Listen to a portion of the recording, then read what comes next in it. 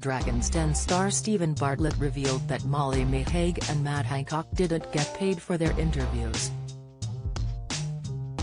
The 29-year-old who hosts Diary of a CEO said his guests often approach him to feature on his show and that he has never paid anyone to appear. Steven, who is Dragon's Den's youngest investor, said in an Instagram Q&A, "I have never and I would never pay a guest to come on. Absolutely never. It used to be challenge getting high-caliber guests, but when the podcast became more popular that changed. Now, the majority of our guests contact us via their PR teams and request to come on, and the remaining 20% are people I've DM'd because I'm interested in them."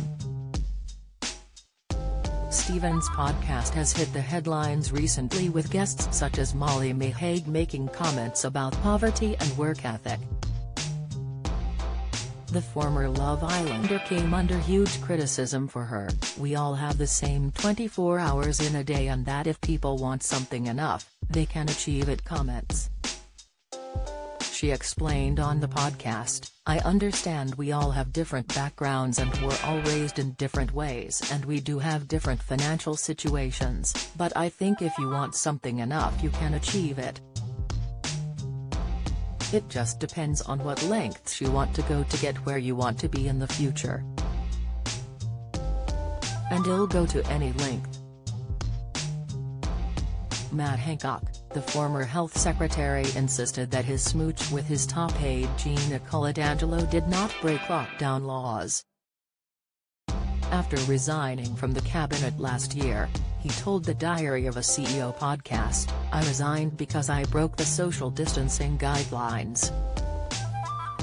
By then they weren't actually the law, they were the guidelines. But that's not the point. The point is they were the guidelines that I've been proposing. And that happened because I fell in love with somebody." Steven confessed to being hopeless at school and he even dropped out of Manchester Metropolitan University after just 2 weeks.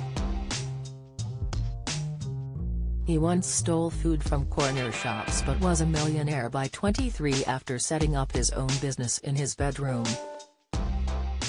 Do you enjoy reading about celebrities? Sign up for all the best celeb news from the Mirror here.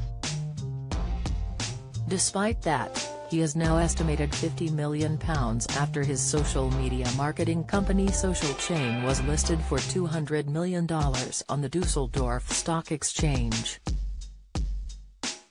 Speaking of his experience joining Dragon's Den, he said, "I feel a responsibility because there's never been a black, young dragon on the show.